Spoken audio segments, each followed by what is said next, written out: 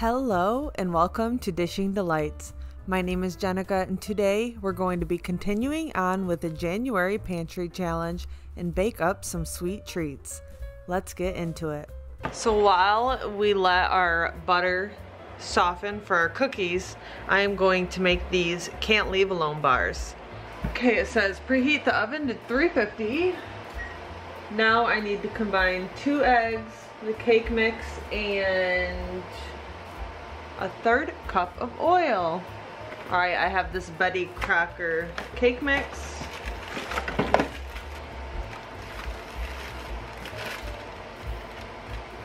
There is the cake mix. And then I also need 2 eggs.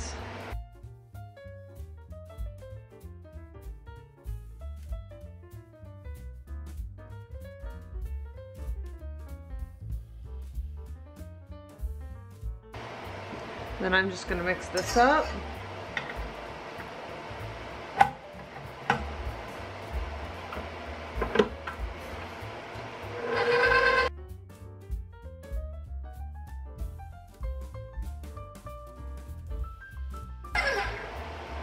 All right, now this is a crumb bottom. It's supposed to be the crust. So what I'm going to do now is I'm going to bring you over to the stove. Now I am supposed to add a 1/2 cup of butter.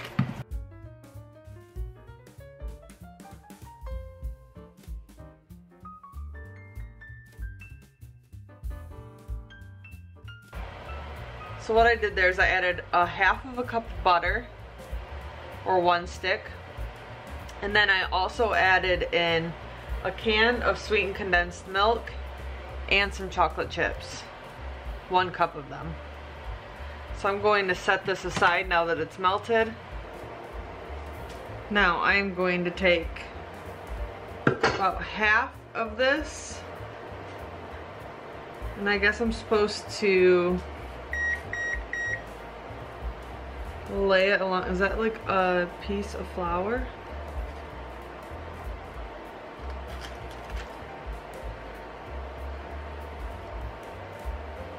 Supposed to set this down as the crust. I'm not exactly sure how this is supposed to work. I guess we'll see. This is out of an Amish cookbook that I have.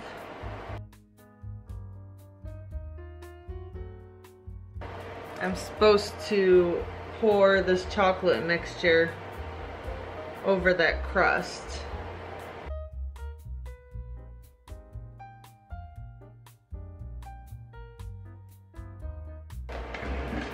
Now, I'm not sure how I'm gonna scrape all this out, so I'm just gonna take this cookie scoop, scrape down the sides,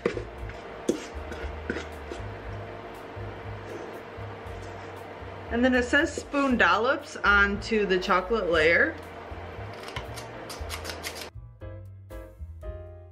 Don't you hate when a recipe does not have a picture, so you're just guessing what you're gonna do?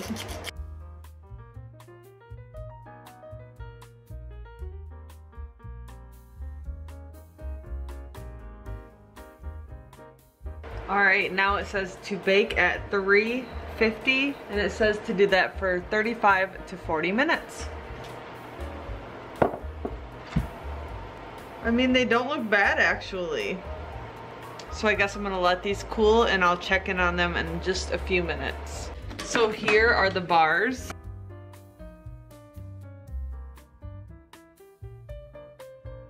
Now I did not grease this baking pan because apparently I'm an amateur. Oh wow. These actually turned out way better than I thought they were going to. These are different. They're good.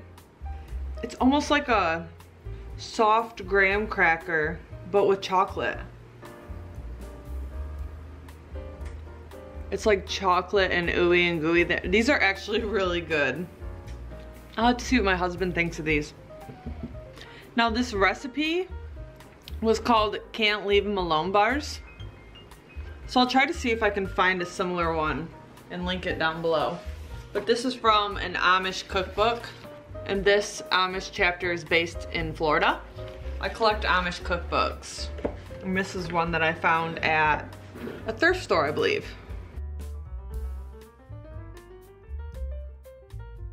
Now I have some margarine that needs to be used up, but I have this on hand, so I am going to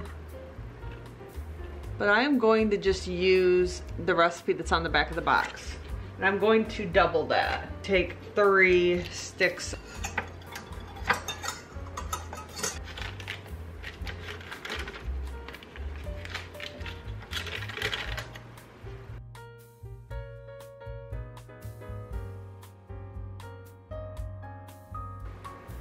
Now that is 1 1/3 cup of brown sugar and 1/4 cup of regular sugar. Now let's mix these together.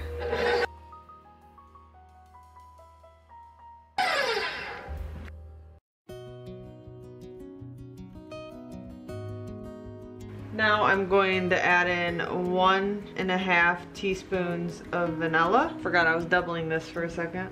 2 eggs.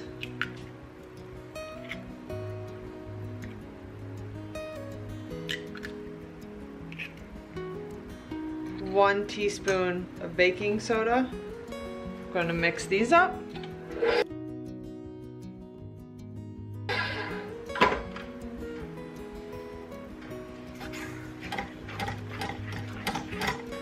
All right, now I'm going to mix in my 4 cups of flour.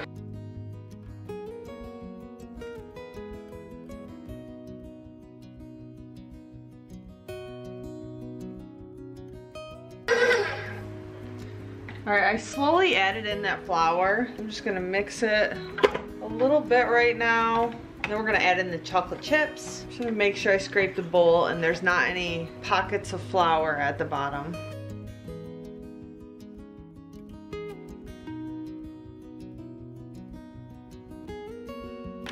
Ooh, I did not know that these were mini chocolate chips.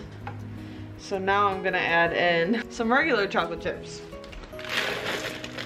All right, we're just going to toss in a bunch of different chocolate chips in here. We've got some regular, some dark chocolate, and some semi-sweet mini. But I have 3 bags out of my pantry.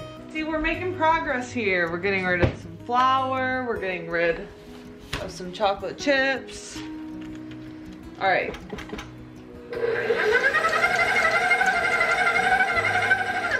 All right, I think that's enough from the mixer.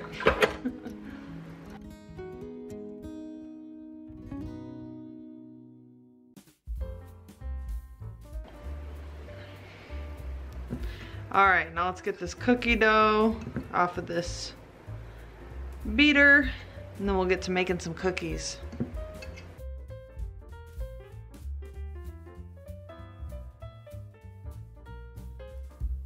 So the reason that I doubled this recipe is because we are going to freeze some.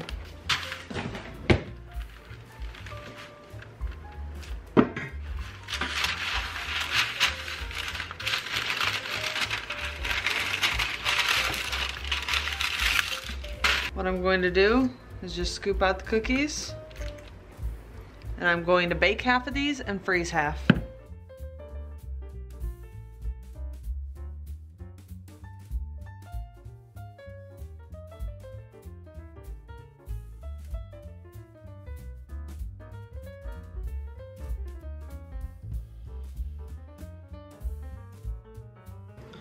Now what I'm going to do with these is I'm just going to set these in the freezer, and once they're frozen, I'll transfer them into a freezer safe bag.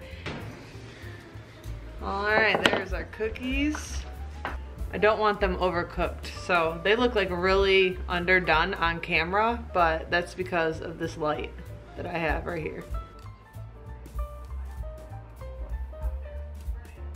These have been in the freezer for a couple hours now. So what we're going to do is just place them in a freezer bag, and then you can just cook these up whenever you'd like to.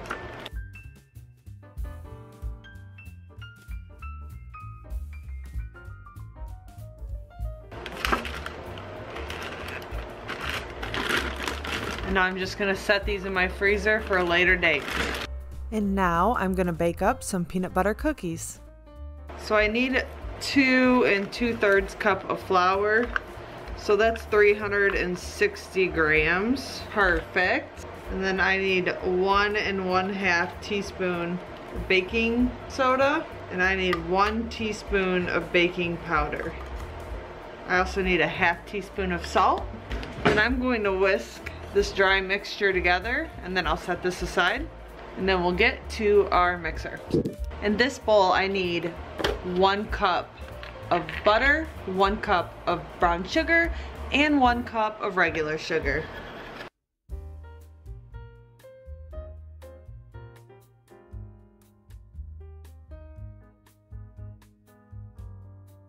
We'll cream that in our mixer.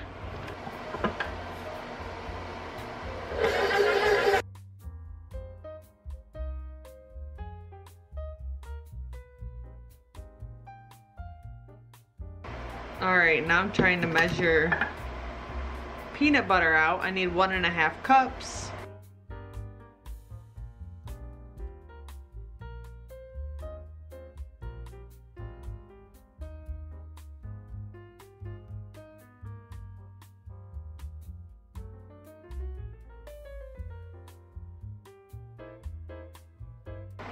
Alright, there's 1 1/2 cups of peanut butter.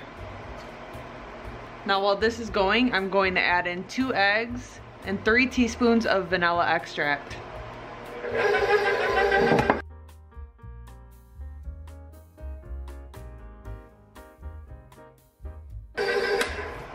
Alright, now I'm going to slowly add in the flour mixture.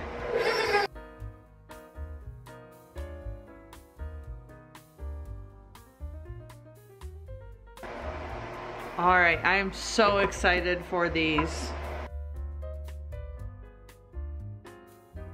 I'm going to let it mix like 30 more seconds.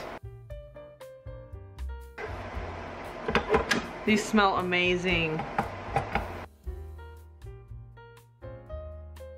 I'm getting better at taking that off the stand.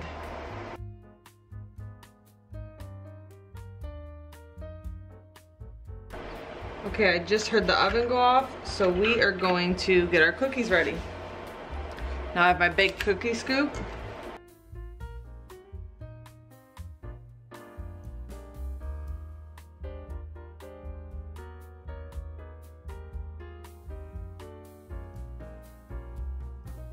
Now I'm going to take my fork and I'm going to squish them down.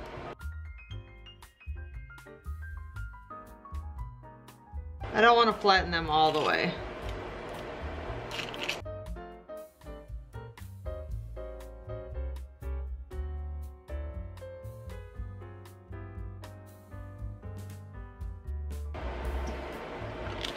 Now my oven is ready. I'm going to bake these. Now I'm going to bake these 1 sheet at a time for 9 minutes.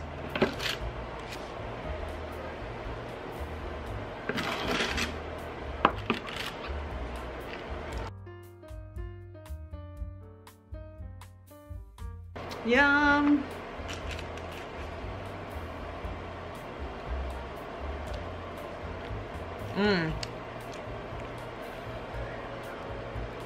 I mean, these are peanut butter cookies. You can't get better than that. Thank you so much for watching this baking video. If you like this video, please feel free to hit the like button. Make sure that you're subscribed and hit that notification bell so you can be notified when I upload my next video. Thank you so much for watching.